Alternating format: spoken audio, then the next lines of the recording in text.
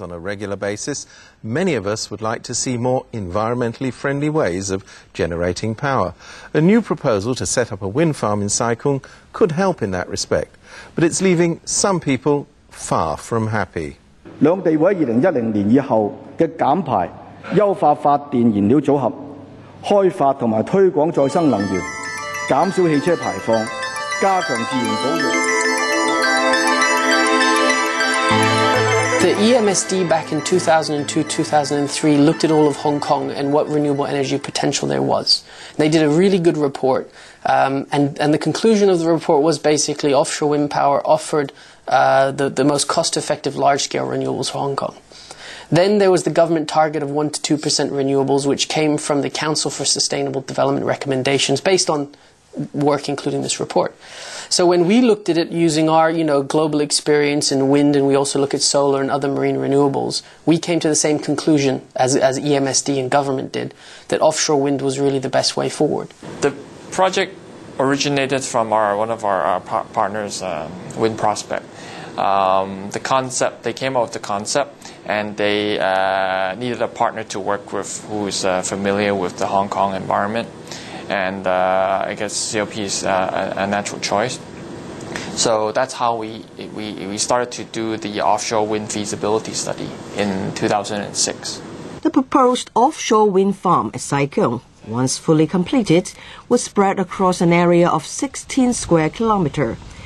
It would be located about 9 kilometers east of Clearwater Bay Peninsula and 5 kilometers east of East Naiping Island. The 6.7 billion Hong Kong dollars wind farm will be able to generate 200 megawatts of power, enough for close to 80,000 households, and meeting around 1% of Hong Kong's electricity needs. CLP Power and its partner in the project, Wind Prospect, say that 300,000 tons of carbon dioxide emissions could be offset within a year. The final layout of turbines hasn't yet been decided. There could be either 67 turbines of 3 megawatts or 40 turbines of 5 megawatts. The smaller turbines, which are 135 meters tall, could be set about 500 to 650 meters apart. The larger 5 megawatt turbines need to be spaced further apart. They have an expected operational life of 20 to 25 years. CLP says the development will bring cleaner power, but that it may require an increase of 1 to 2% in electricity bills.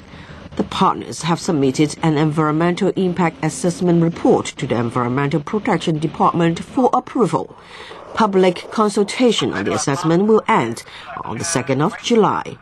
The next step forward for us is not actually to build the project, but to install a research data collection mask at the site, so that we have detailed wind data and site data, so that we can make our project decisions. Depending on the average wind speed, we might be able to use a turbine that produces slightly more than the other types, but we can't make that decision until we've got the data.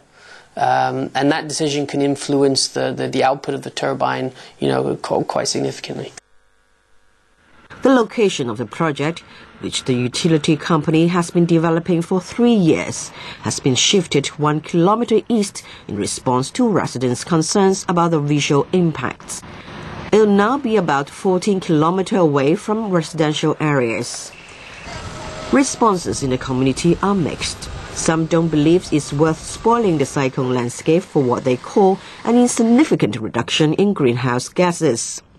In addition, the area is considered to be of particular geological interest due to the presence of these, the world's largest acidic hexagonal columnar rocks.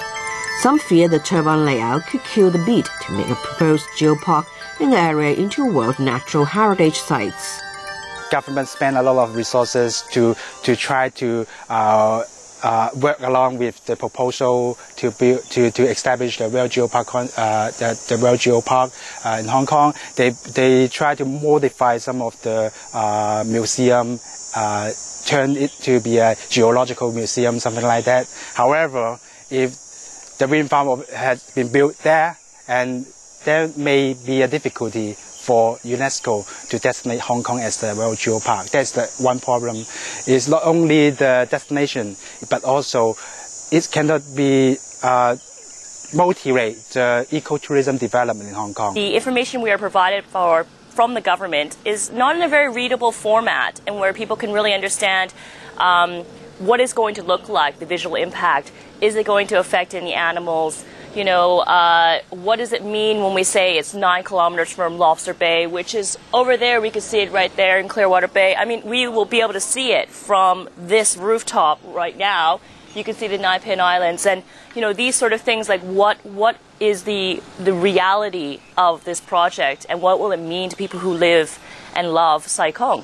咁佢都俾咗充足嘅證據證明，當佢嘅選址已經係對環境嘅影響最細㗎啦，包括對海床嘅當個區域嘅海床嘅生物量啦係比較少嘅，亦都係海底只係一啲淤泥啦，並冇一啲好珍貴嘅珊瑚啦。